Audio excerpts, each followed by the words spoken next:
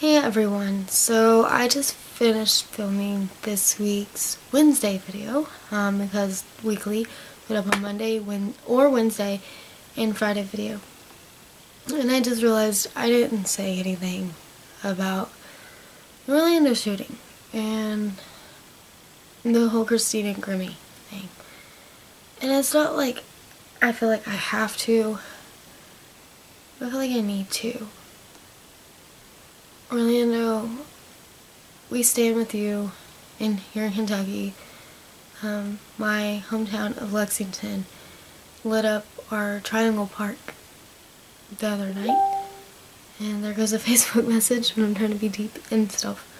And it was beautiful. Here's a picture.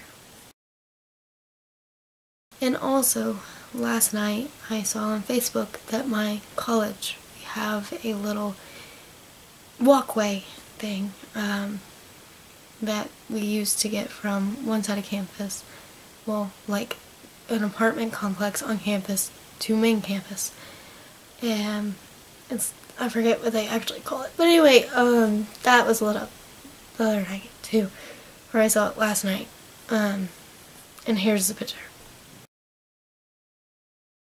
We stand with you, Orlando. I personally stand with you.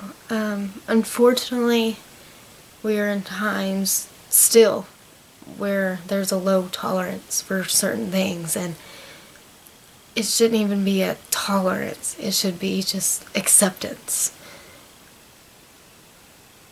People are all unique individuals, and that's what makes us human. And Jimmy Fallon said it so well. So I'm going to put his video about Orlando.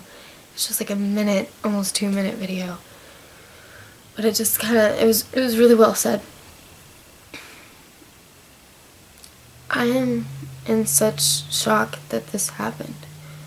And they say it's, the deadliest U.S. shooting or like terrorist attack type thing, or however they word it. Forgive me for wording things wrong. Since 9/11. And it's just so crazy because I was alive then and I'm alive now. Like, I've had to, witness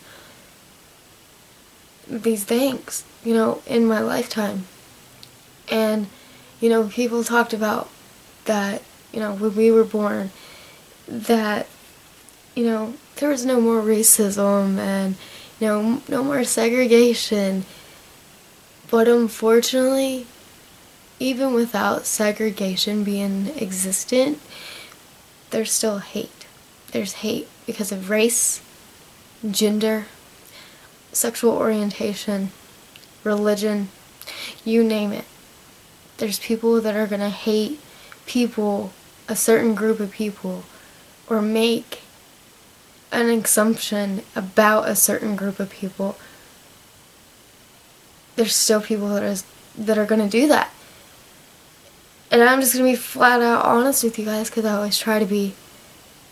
Some of those people are in my family, and I hate it. I don't know if he ever watches my videos, but I heard my dad say to somebody at a family reunion over the weekend that he has a lot of same political views as my grandfather. So, Dad or Peppa, if you're watching, I couldn't have more opposite views as them. And it's just,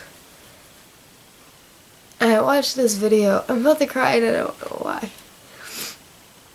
I didn't expect this video to be so long, so I think I'm going to upload it today, Tuesday.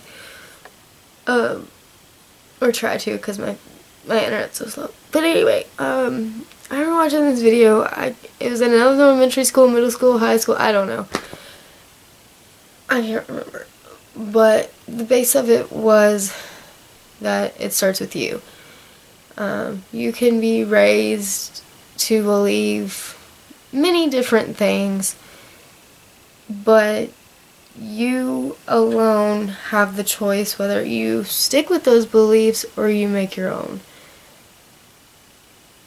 And I think we should all make our own, unless, you know, you feel like it's the right thing to believe in. Have your own beliefs. You don't have to agree with your family just because they're your family. You have to be cordial with them like you're cordial with anybody else with a different opinion. But that's just common sense in my opinion. Well, this was more than I expected. I actually was going to try to put this at the end of Wednesday's video, but now it's its own video. And my hair is a mess. I'm in pajamas. And I'm on Facebook about to try to edit Wednesday's video, but this is just going to be a quick one take. So thank you guys for watching. Please pray, send good vibes, whatever you believe in, to Orlando. They need it right now, but I know they can get through it. And I just automatically thought, before I knew it was a nightclub, real quick, I thought of Danny Duncan, Travis Clark, and Snacks. And of course Travis and his family.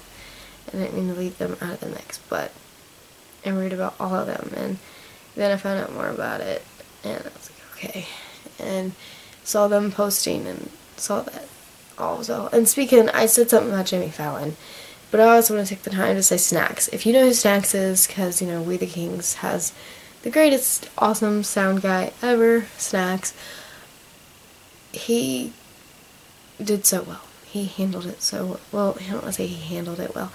His words were really powerful, and I really took them to heart.